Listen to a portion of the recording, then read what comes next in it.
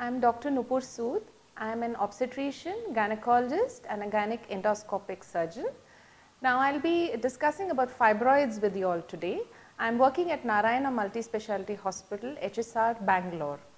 The treatment for fibroids varies a lot, but first we need to understand what are fibroids. They are basically non-cancerous common muscular overgrowths on the uterus, and they have a genetic predisposition.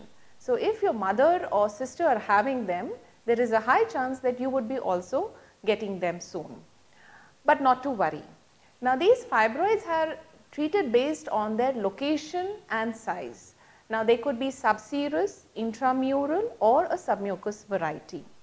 The subserous variety are the ones where they are present on the outside wall of the uterus. So they usually do not cause any trouble unless they are really growing larger in size, say about more than 5 to 6 centimeters, when they can start causing some sort of pressure symptoms.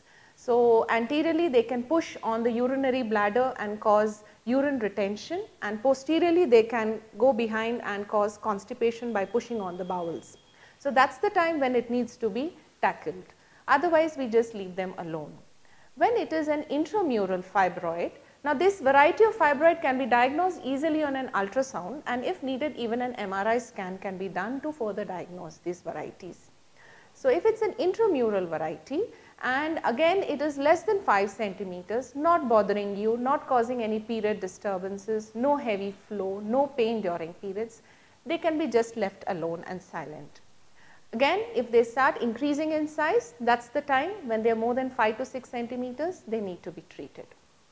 The ones which really need a treatment is the submucous variety. Now these varieties are within the womb, inside the lining of the uterus. So even a smaller size fibroid can easily cause heavy flow and pain during periods.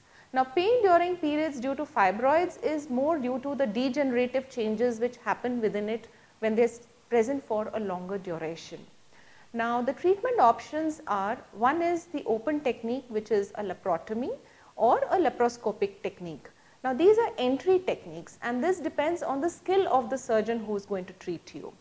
But the fibroid per se, either the fibroid alone needs to be removed, what we call as a myomectomy procedure, where the fibroid alone is removed and the uterus is preserved. This is generally a preferred option for people who have yet to complete their family, yet to complete their pregnancies and are of younger age, less than 40 years of age. The ones who have completed their pregnancies more than 45 years of age, generally a uterus removal in itself is preferred, because these fibroids, again, they have a tendency to regrow. So if you remove one, there is always a chance that another can grow back and again lead to trouble. So these are the various options which are available. Now before going for a surgery, generally everyone likes to try some sort of medication, but one needs to understand that for fibroids, medical management, there are certain tablets and monthly injections which are available, but they are all temporary. They do reduce the size by a few centimeters, but once the medication is stopped, they regrow. So they are not a very definitive treatment. And secondarily, we give these medications only for patients who are not fit for a surgery or who are suffering from a severe anemia due to the blood loss during the periods leading to severe anemia. So these are the patients where medical option is really considered. And there is also high frequency ultrasound therapy, HIFU, which is available.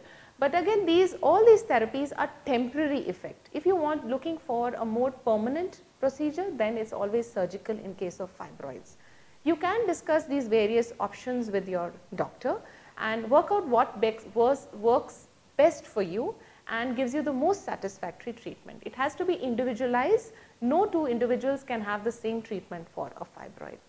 I hope this information would be useful for you. Thank you.